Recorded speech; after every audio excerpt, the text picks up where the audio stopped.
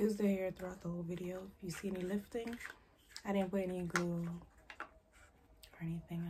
I just put on the wig and kept it going.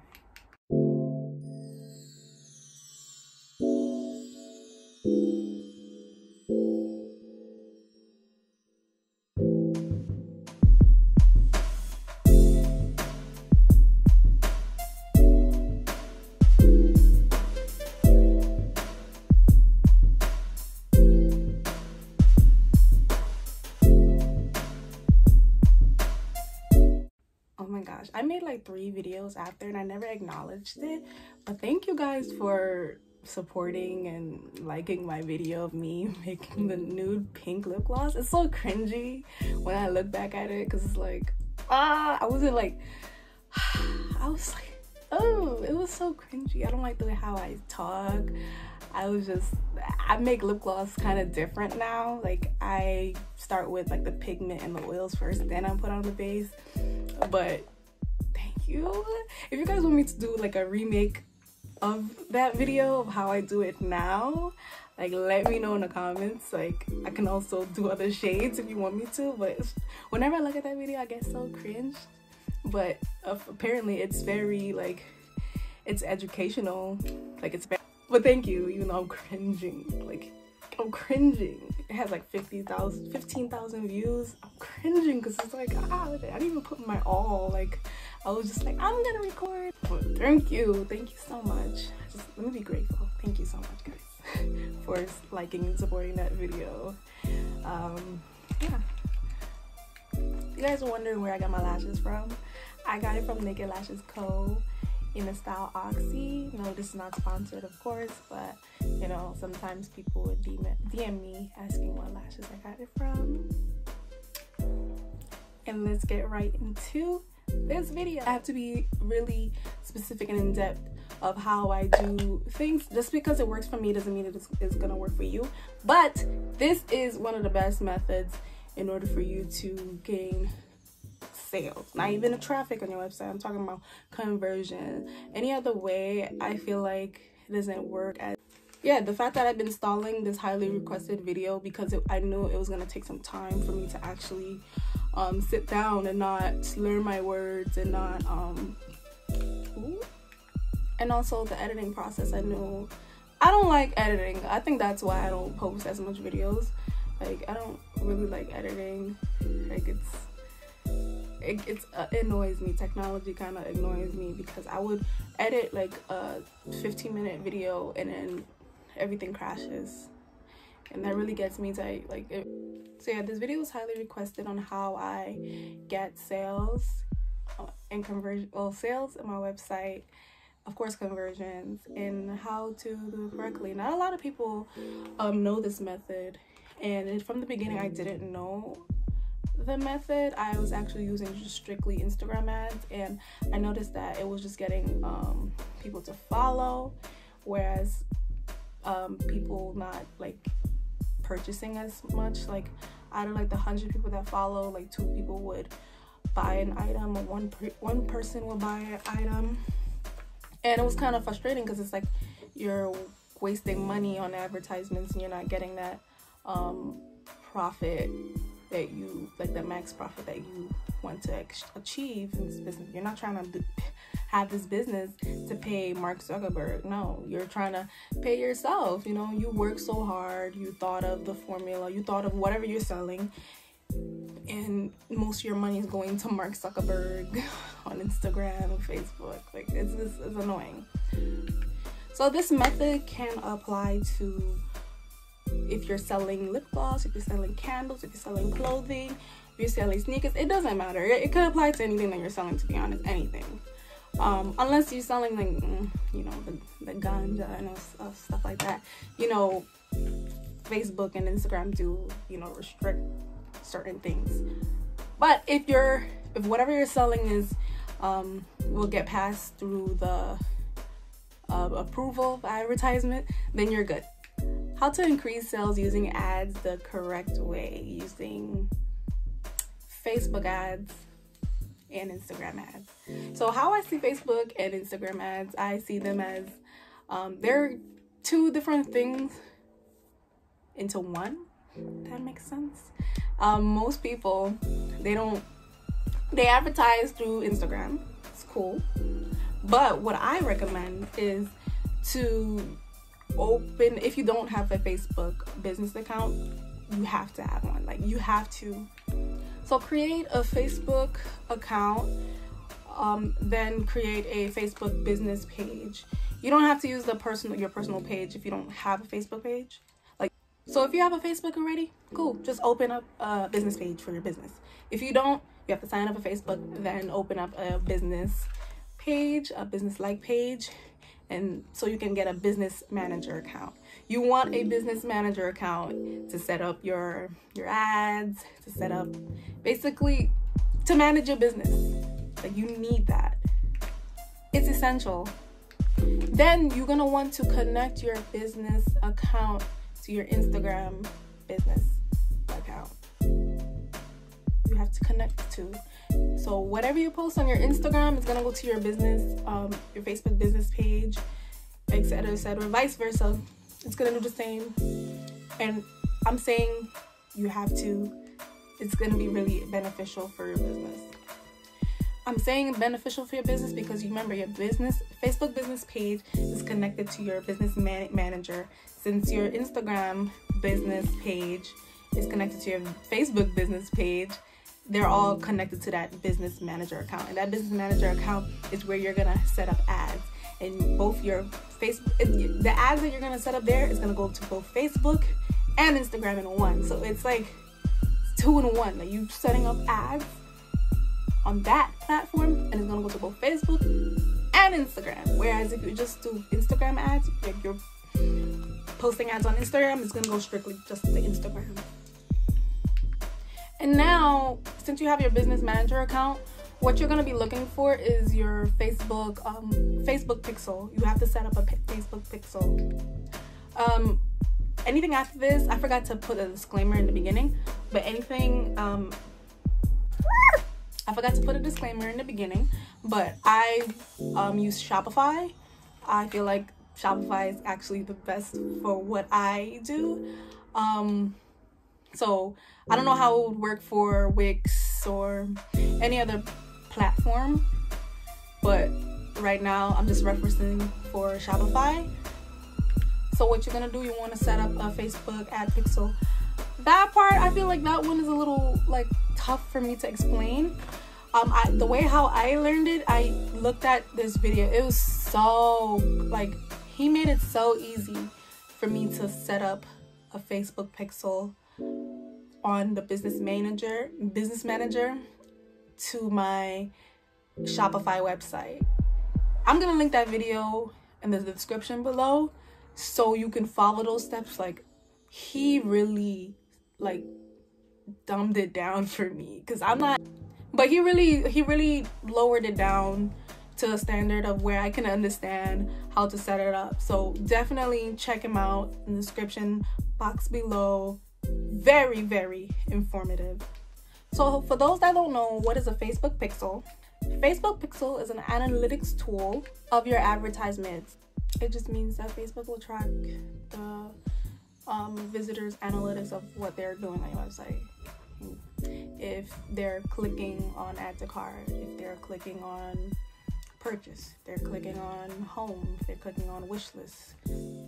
So it applies to any website. So if they went to Fashion Nova and they was at the makeup section, I saw lip gloss, so they was at the makeup section on that Fashion Nova, and they was most likely to buy. Fashion Nova used Facebook pixels to know that like that person was most likely going to buy a beauty item.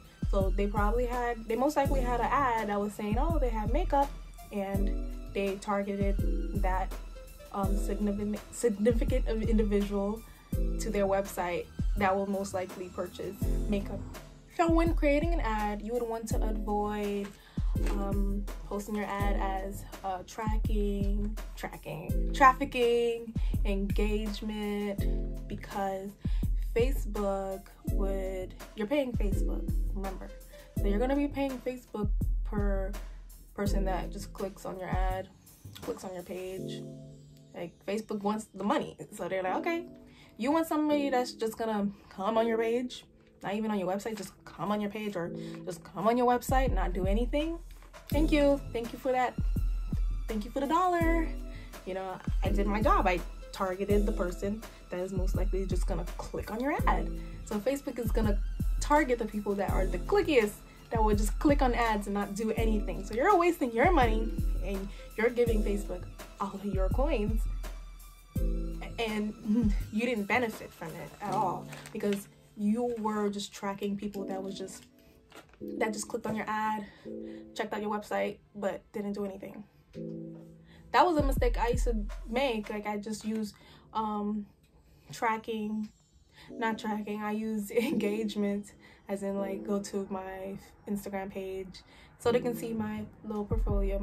I call my Instagram page my portfolio, and then they check out my website, and I would look at my website analytics, and nobody that day would add to cart, nothing. Like, it would just be 300 visitors and not one single add to cart. And that's when I knew, okay, this ain't right. I gotta figure out how to get the sales, because I'm getting traffic, but I'm not getting sales, not even a click to add to cart. So that's when I just did my deep research, and I stumbled across this method, and ever since then, it's been great. So you want to avoid any category of like consideration or awareness, because it's not something that's going to lead to conversion. You want something that's going to lead to a conversion category, specifically the conversion pixel. When choosing conversions, Facebook will show ads to people that will most likely do the action, like convert. It's a valuable action. So you're choosing that valuable action on the business manager, and like my valuable action is purchase. Not add to cart, not add to wish list, purchase, because I want sales. I want the visitor to convert into sales. So yeah, when we rewind, after selecting conversion, when you're creating the ad, you want to select, oh my god, that was a popcorn kernel. You want to select the conversion events. Like what I said before, there's different type of conversion events. There's the add to cart. So when you select that one and you complete your ad, it got approved, you're gonna get people that's just gonna add to cart. When you select the conversion events, add to wish list, you're gonna get people that's gonna add it to the wish list.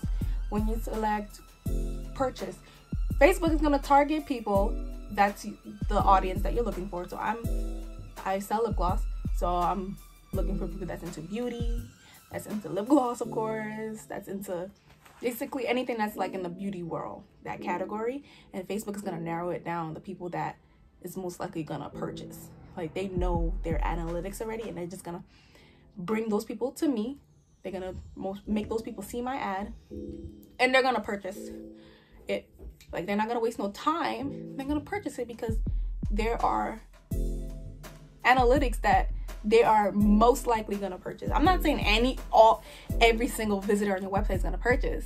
No, I'm saying that you're gonna get more sales using that function, because they're most likely gonna purchase instead of just cruising around on your website. So yeah, make sure that you are not too broad or too specific with your audience. That's a key too. And Facebook is just gonna do its thing, where it's gonna search for the people that matches your audience and also matches your conversion event. And let's say conversion event is the conversion event we want is purchase. So the purchase conversion event, and they're gonna convert, they're gonna purchase. So when they see that thank you for shopping, thank you for purchasing page, Facebook will know that they purchased, because they probably had that. They were probably buying cosmetics on a different website, and they had landed on that same type of page of thank you for purchasing. So Facebook is gonna, they want their coins. They're gonna get the people that's gonna convert, because when a person convert, like what a CRP. I'm not into I forgot the abbreviation, but they get paid per conversion. Also, they get paid per impression. Don't forget about that. The impressions, they always get paid per impression, but when they convert, they would Facebook would get paid too. As for advertisement budget, it depends on what you're selling. I'm not gonna say, oh, make your advertisement budget $100 a day. That's a little steep, ain't it? For me, my advertisement budget is like $25 a day. And there's a column on the side where Facebook will tell you what is your advertisement budget, and they will show you who's likely to purchase per day. Like, they will show you, like, I put 25 a day, but okay, 4 to 7 people would purchase a day. I put if I put $30 a day, 7 to 10 people would purchase. Like, it's just averaging. So they give you that prediction, but it will be really accurate if you set up the Facebook pixel correctly. That's why I really advise you guys to really watch that video thoroughly and see that how to set up the Facebook pixel. So how do I get sales? The conversion option, and then the purchase conversion event. And there's a whole bunch of things that plays into it too. You want to have like a nice, a trustworthy website. You know, you want to make sure everything is a whole, and that would increase it even better. Currently, at the moment, I stopped doing ads for now because of finals, and I didn't really want to get overwhelmed with finals and having to do orders, so I turned it off. But since I had the conversion there and people like my products, they were most likely to come back. People were coming back and ordering some more, and that's what makes me really happy, because you got those people that would come back and most likely order again, and that's a good thing. You want returning customers.